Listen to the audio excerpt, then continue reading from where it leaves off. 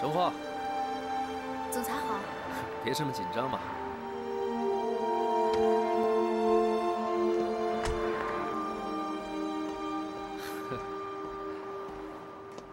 怎么样，总务科还习惯吗？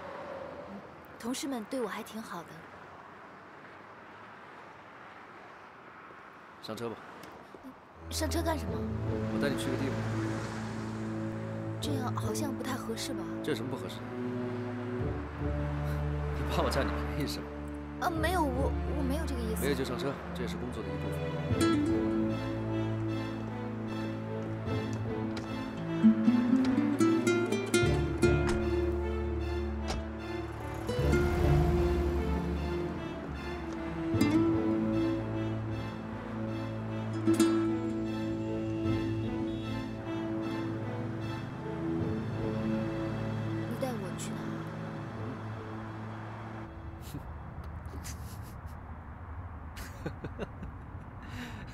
你还真好骗啊！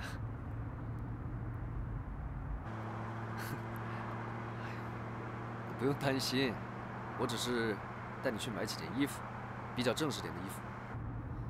买衣服？不用了吧，我家里还有一些呢。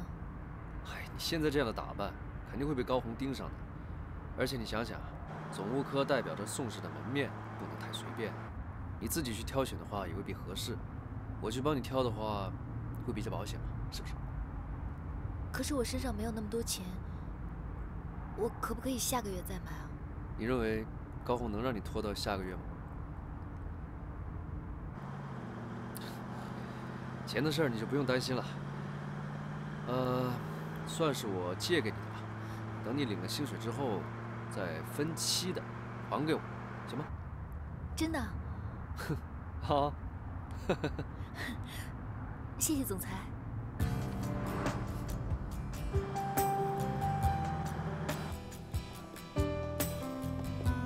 就这儿吧。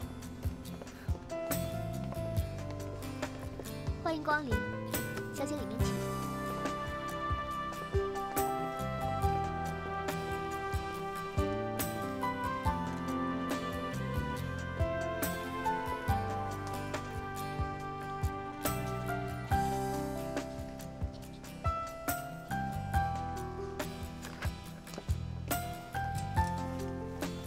这样啊，好，小姐，请这边。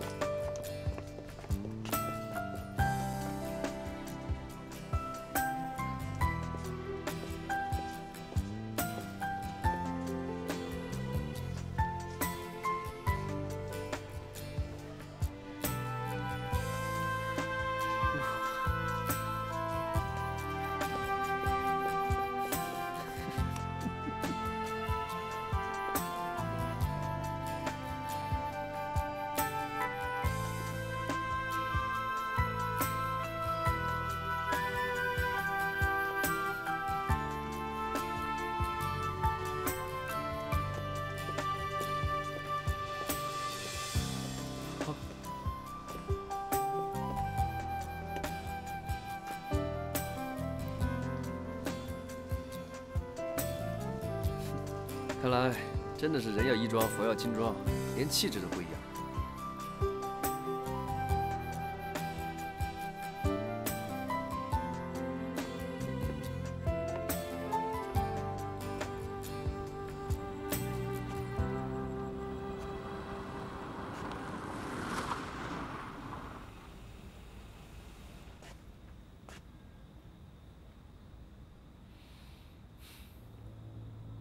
你跟我说，为什么要假装怀孕？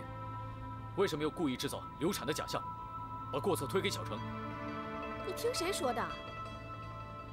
哦，肯定又是小程。你到现在还把自己做的事情推给别人，不是他会是谁啊？哼，这个小程真是的，怎么就缠着我们安家不放了呢？这个造谣生事的，哥，你别听他胡说八道啊！胡说八道的是你。那天我在医院，亲耳听到你跟医生的对话，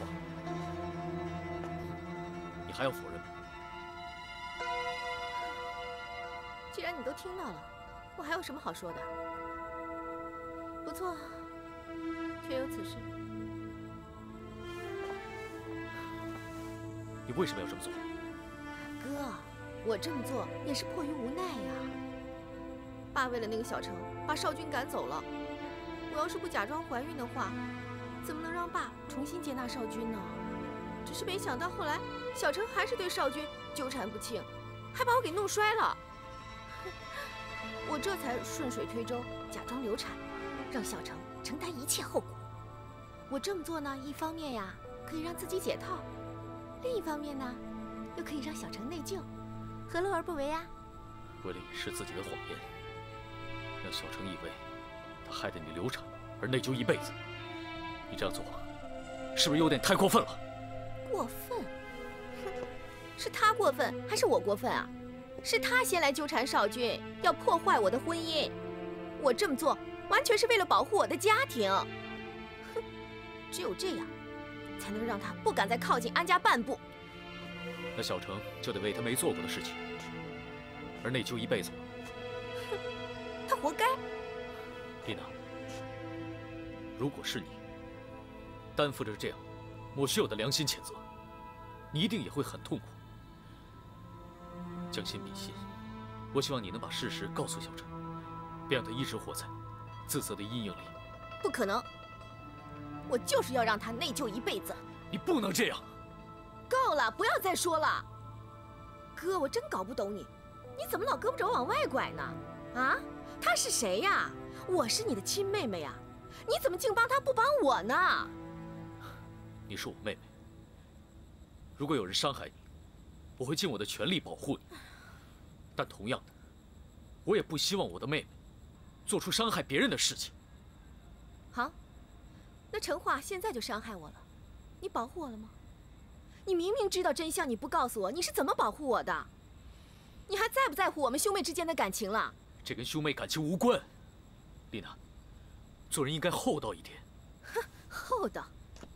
那给安琪吃了毒蛋糕进医院，这算厚道吗？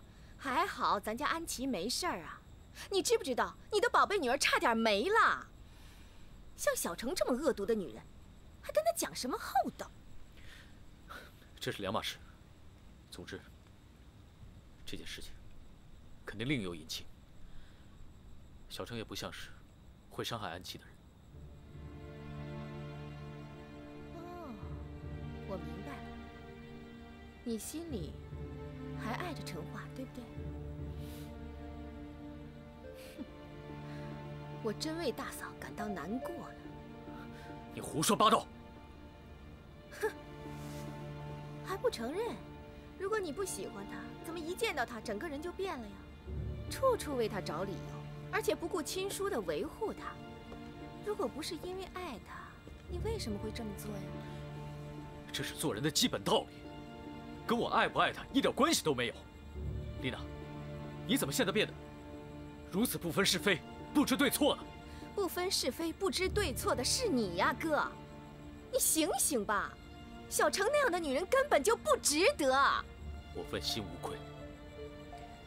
如果你不跟小程说明真相，那我自己去。说到底，你还是在一心一意地维护他，对吗？我没有在维护谁，我只是做我应该做的事。好，你去说吧。你只要敢去找小程，我就能让大嫂知道，你心里还对那个小程念念不忘。范宇不会相信你的。我有的是办法让他相信，不信咱们走着瞧。丽娜，你在说什么？你敢威胁你哥哥？对，我是在威胁你。怎么了？你一心只想着外人，你根本不顾你的妹妹。我没有你这样的哥哥，你自己看着办吧。大嫂要是知道这件事情，后果会怎么样？你最好做好心理准备。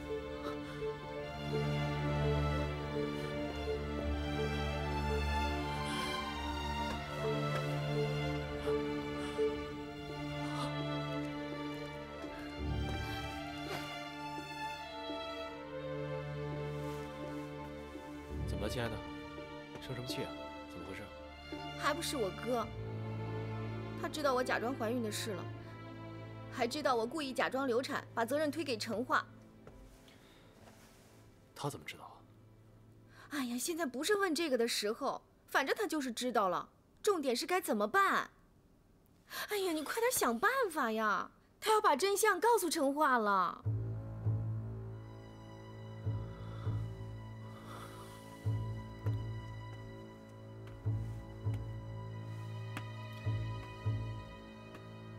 程樺已经被赶走了，就算大哥要去找他，也不一定找得到。哪怕他找到了，把这件事说穿了，程樺能把我们怎么样？他威胁得了我们吗？我担心的倒不是这个，是另一方面。你是说爸妈那边？丽娜，你想过没有？如果大哥一旦把这件事告诉爸妈了，你觉得爸会怎么做？如果爸知道了，肯定会很生气啊。到时候爸和妈就不再信任我们了，我们在他们面前就没有地位了。我们好不容易争取来的权利，就归大嫂了。那也是没有办法的事啊。还不是这样，你爸一定会把我扫地出门的。不会吧？怎么不会？上回就是因为程樺的事，爸就要把我扫地出门，是你利用假怀孕的事，他才被迫妥协。现在你让他知道我们骗他，你觉得他还会接受我吗？哎呀，那怎么办呢？所以这事儿啊，一定不能让爸知道。好，我去跟哥说，让他别告诉爸。没用的，大哥跟大嫂因为我坐上总经理的位子，心里边正不服气，现在又有这么大个把柄落在他们手上，他们还不偷着笑。就算大哥不会，大嫂也肯定会拿这件事情趁机打击我们。那我们不就完了吗？少君，我不要失去你。现在唯一的办法就是让大哥跟大嫂闭嘴，堵住哥嫂的嘴。你要干什么呀？你不可以啊！你放心吧，我自有办法，我绝对不会伤害他们的。那就好。放心吧，只要有我在，肯定没事。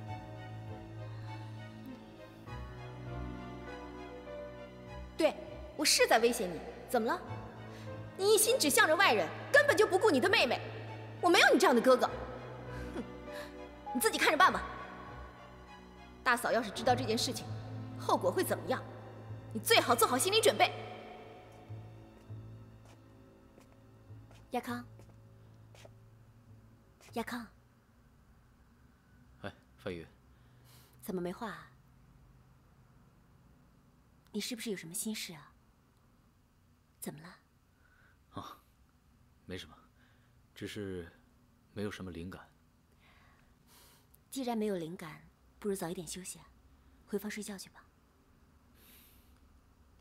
我再坐一会儿，待会儿就回房去睡。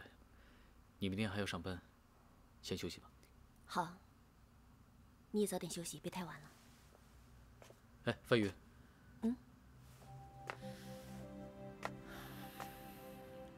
我问你啊，你对邵军做总经理有什么看法？邵军，他是一个很有企图心的人，由他来带领公司，也挺不错的。亚康，你怎么突然关心起公司的事了？说关心，倒不如说，我觉得邵军这个人的行为有些奇怪。奇怪？我觉得邵军这个人不够诚实。之前，他隐瞒小程的事，和丽娜结婚，而婚后的丽娜跟着他，性格也变得像另外一个人似的。丽娜，她怎么了？她为了邵军做什么事情，都已经是不择手段。丽娜，她到底做了什么了？你告诉我好不好？没有，没有，我只是担心而已。范远，我觉得，为了安氏企业，你在公司得帮助我和爸，担起监督邵军的责任。我会的，你不用那么担心了。公司的印章都在我手上，没有我的同意，邵军他做不出什么出格的事情来的。别太担心了，知道吗？这样我就放心了。睡觉吧。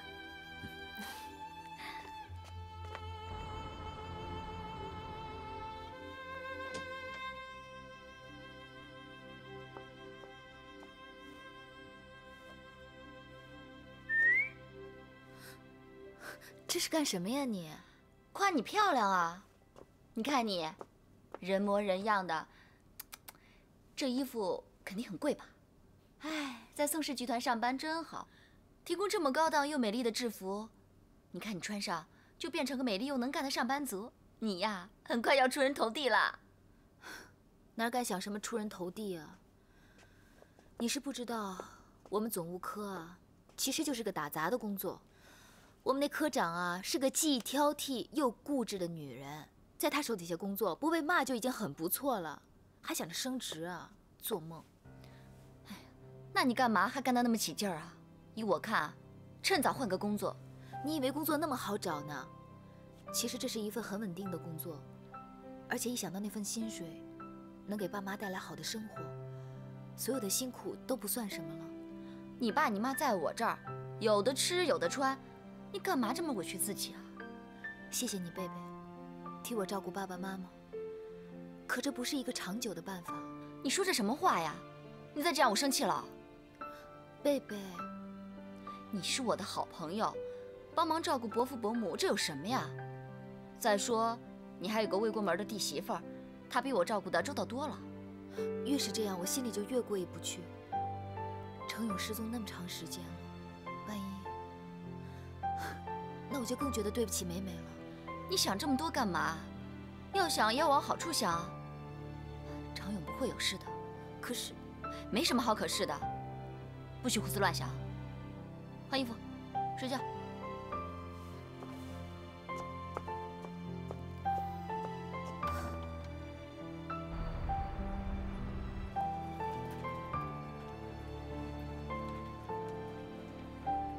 程樺。问你件事，昨天你怎么上了宋总的车啊？宋总是跟我问路。问路？你当我白痴啊？他问路说说就好了呀，你为什么要上人家车呢？是真的。欺瞒上司按规定是要被开除的。科长，我没有骗你。行，我就再信你一次。这衣服质感不错，不过穿在你身上有点糟蹋。这份报表数字打错了，你重打一下。这报表不是我打的。我让你重打你就重打，这么多废话干什么呀？在我手下做事就要服从，你懂不懂啊？你现在只是试用期，如果我不满意，我随时可以让你走人的，你知道吗？是科长。那我重新打一份。下班前给我，明天开会要用。可是我还有好几份文件是加急的，这份我恐怕只能明天给您了。这是你的问题，说明你打字速度太慢了。为什么这么慢啊？那你加班呢？不管你弄到几点，明天上班之前这几份资料我都要拿到，明白吗？是。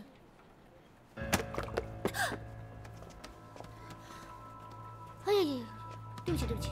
我不是诚心的，我帮你擦一下好不好？不用了，科长。不用了，那你自己擦。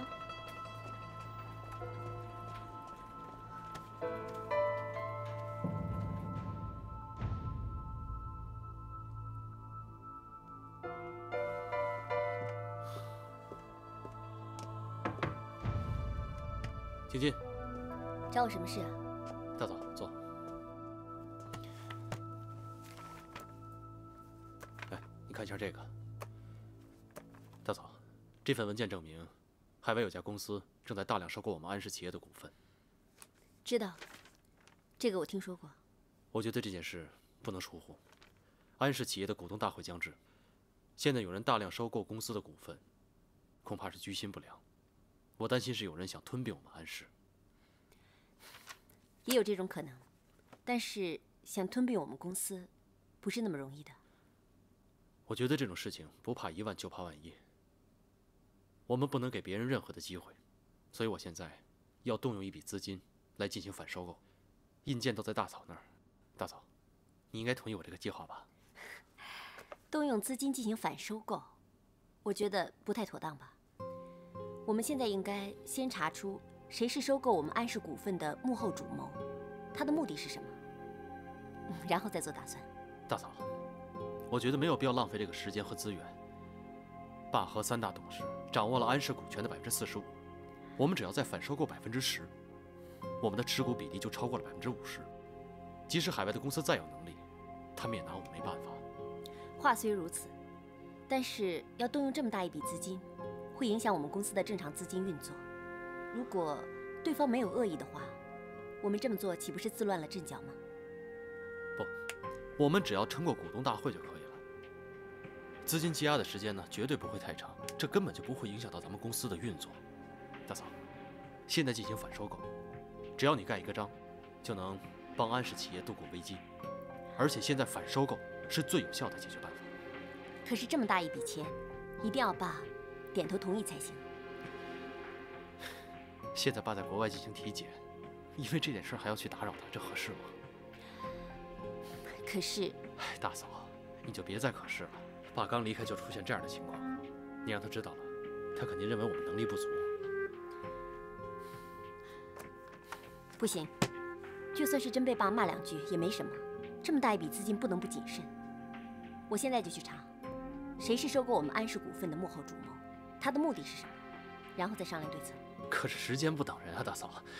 行了，我会尽快查出来的。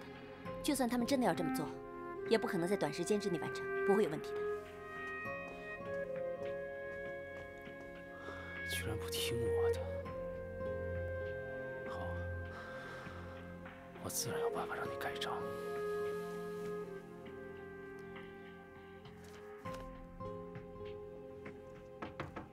进来。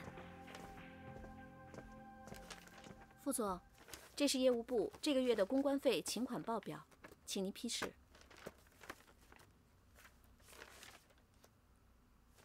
李科长，这份报表有些款项不明，你请员工按照财务制度标明用途。可是，副总，有很多公关交际是没有办法按照财务制度来办的。这个我知道，那这个比例也高了点吧？还有，邮费没有发票吗？出租车也该有发票的吧？请客户吃饭也有发票吧？拿不出任何票据，我不会批的。你先拿回去吧。嗯，是。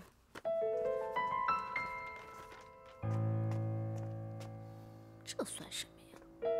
以前的主管都可以，现在来这一套，这以后还怎么做事儿？这个范宇，仗着自己是安家的媳妇儿，狐假虎威。李科长。邵总。你刚才嘟囔什么呢？我没说什么呀。没说什么，我都听到了。你还说没什么？邵总，我刚刚那是……慌什么呀？我没有责怪你的意思。范副总的情况我很了解，他以前得过躁郁症，在医院住过。啊？所以别太在意，啊？是邵总。这个事情啊，私下跟同事们说一说。以后范副总要是有什么不合理的要求，就看在我的面子上，多担待一点，啊？是。行了，去忙吧。嗯，好的，邵总。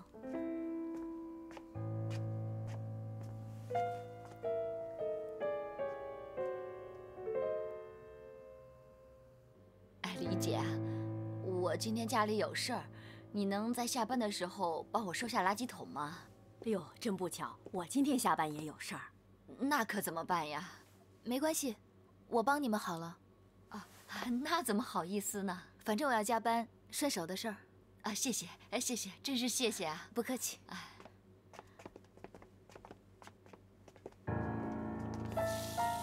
你闲得很呢。高科长，连倒垃圾这种事情你也感兴趣？不是还有一大堆事没做呢吗？赶紧去。我马上就去。等等，反正你要加班，把我办公桌上那些文件给打了。哎，千万别打错了啊！我知道了。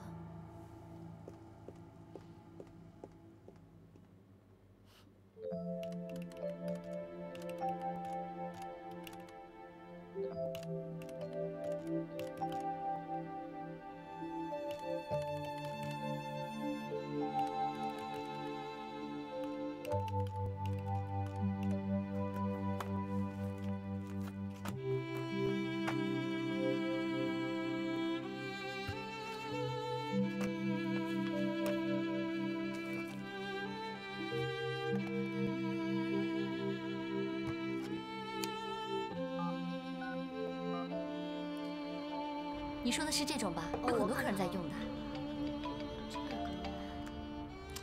喂，贝贝，程樺，什么事儿？我还在加班呢。还有别的吗？你又要加班啊？你们那个科长太过分了吧！一天到晚让你加班，工作真有这么忙吗？别这么说，我还是个新人，得多多的学习，多多的锻炼，别再替我打抱不平了。对了，我妈他们今天怎么样？你再拿旁边那个我看看。哦，你放心，有美美在，她会把伯父伯母照顾得很好。现在带他们去湖边散心了。那就辛苦你们了，回来再说。好吧，好吧，别担心了，我先忙了。拜。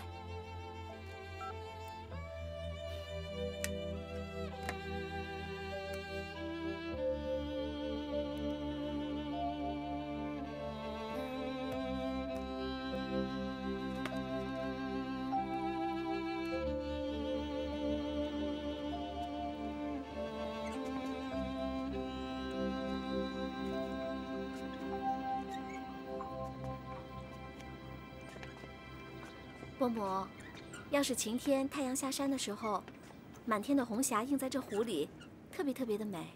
是吗，妹妹？那你现在还能看到什么呀？哦，还有小鸟在天上飞呢。妹妹呀，你是不是还看见小勇了？我家小勇是不是在湖里向我们招手啊？啊？伯母，伯母慢点儿。小勇，小勇，你听见妈在喊你了吗？小勇，小勇啊，你回来吧，妈想你了，你回来吧，妈想你了，你听见妈喊你了吗？程勇，你回来，你快回来吧！你看伯母多想你回来呀！你再不回来，我们真的撑不下去了。小勇啊，妈想你，妈想你，你回来，你回来呀！妈想你了，你回来呀！你回来。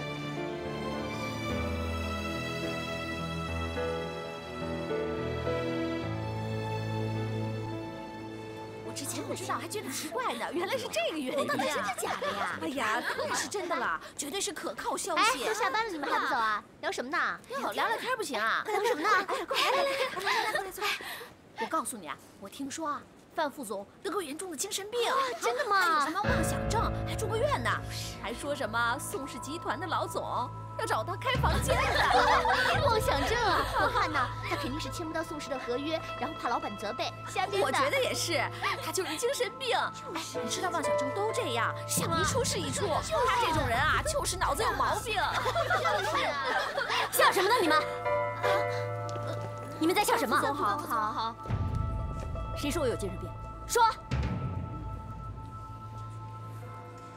你们就会造谣，敢做不敢当，胡说八道！明天都不用上班了，滚！滚出去！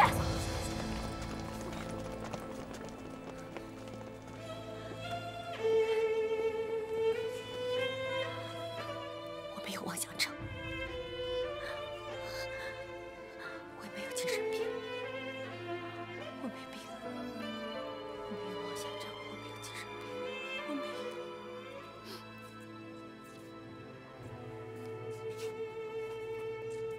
我没有病，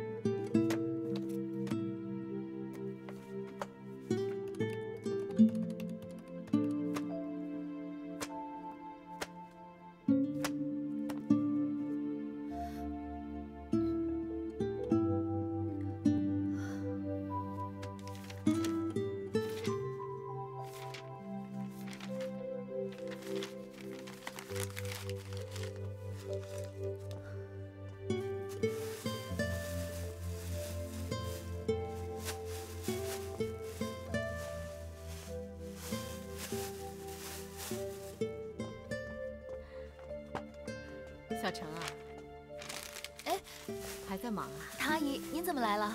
我到公司来找人，看见那么晚了你还在公司，想着你一定没吃饭，就给你买了盒饭。来，趁热吃吧。阿姨这么一说，我还真有点饿了。盒饭多少钱？我把钱拿给您啊。哎呀，不用不用，就这么点钱还跟我客气啊？改天你请我吃饭啊？那好吧，那我就不客气了。就是，来，赶紧吃吧。哎，阿姨您坐。哎，好嘞。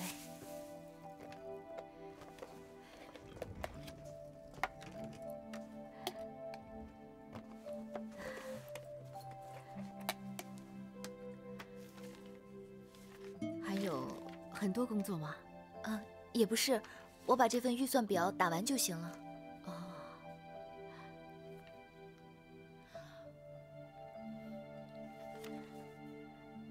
边吃边打吧。我觉得这份预算表的数目不太对。那是不是会计部门出了点问题啊？你就别管了，照打就是了。那可不行。这预算表关系到公司的合约还有生意，也许数目不大。既然我发现了，就得想办法解决，不能糊里糊涂的打完就算了。您坐会儿，我核对一下。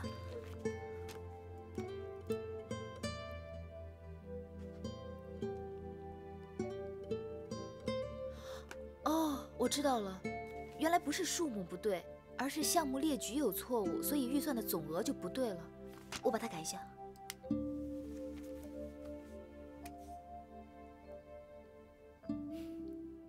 什么？你找到程樺的地址了？哦，没事，你说，我记得住。好，我知道了，谢谢。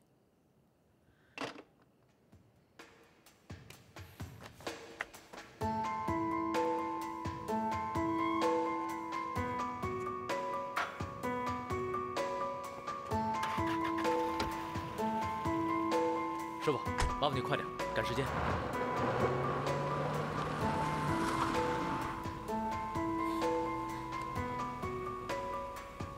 这时候了，他去哪儿？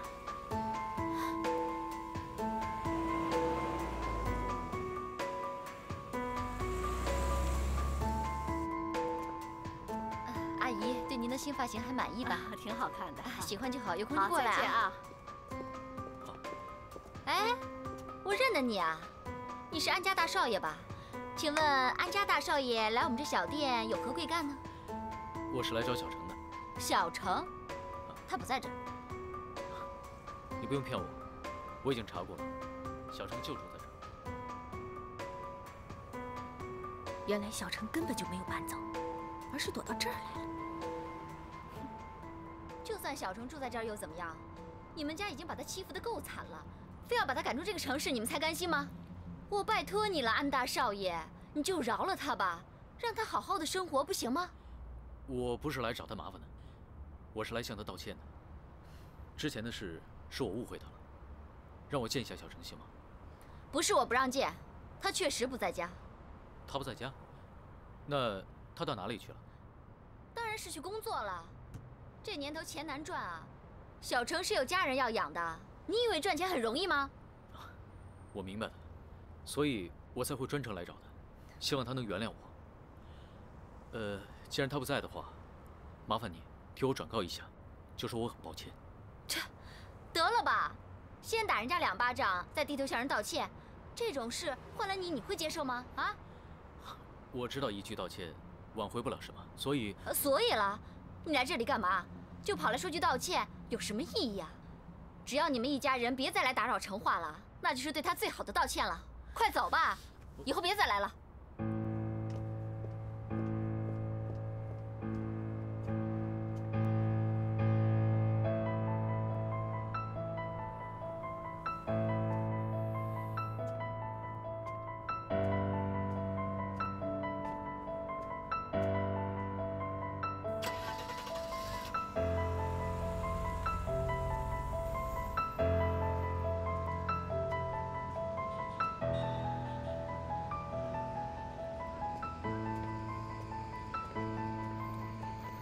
少爷，哎，小程，是你啊！哎呀，你刚下班啊？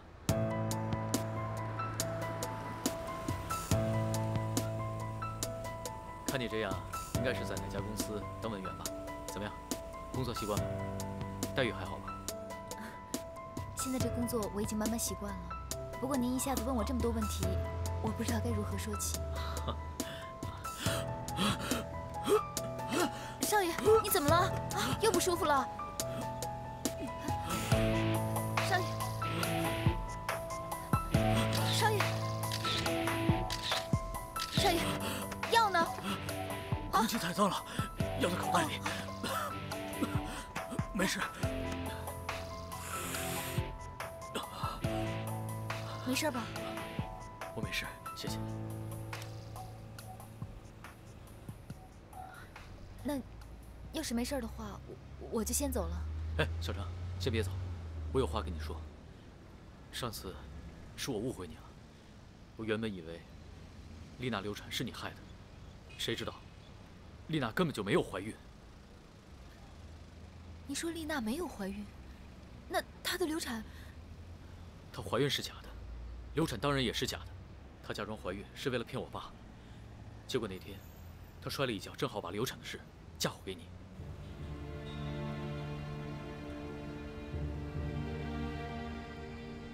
就是说我没有害死一条生命。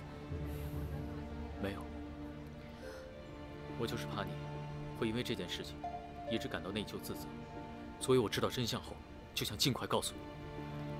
另外跟你说一声，对不起，是俺家误会你了。知道我没有害小姐流产，我心里这块石头总算放下了。真的很感谢你跑来告诉我。我真的很抱歉，我不知道我除了说对不起3个字外，我还能说什么。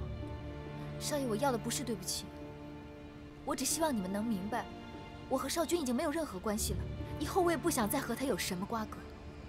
我恳求你告诉丽娜小姐和少君，希望他们不要再针对我，也不要再想方设法对付我无辜的朋友和家人，行吗？好，好，我会劝他们的。谢谢。太晚了，你身体也不好，赶紧回家休息吧。要不，我帮你叫辆车。哎，程华，你是不是还是不肯原谅我？我原谅你了，但是少爷，以后请你不要再来找我了，好吗？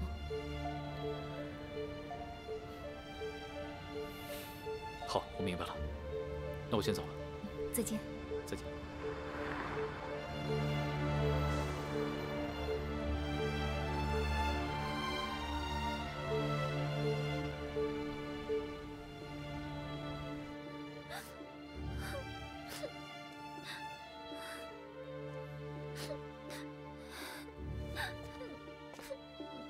安琪，哎，宝贝儿，怎么了？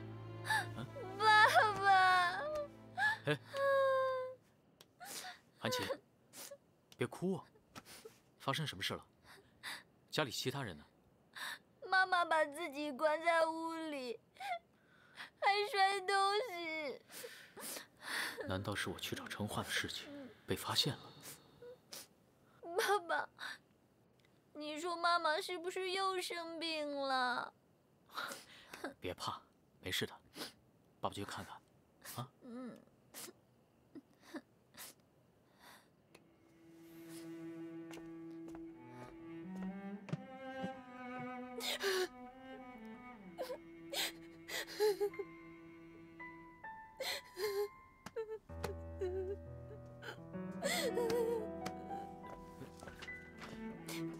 范月，怎么了？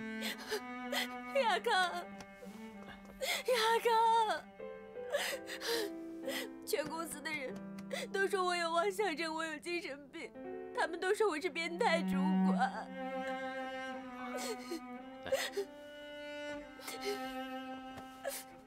你慢慢说，到底怎么回事？今天公司不知从哪里传来的流言，说我有精神问题。我听见员工们在背地里偷偷的议论我。不要难过，他们爱怎么说，就让他们说去，管他们怎么想。我知道你不是这样，不就行了吗？我天天要上班，我怎么可能听而不闻，视而不见呢？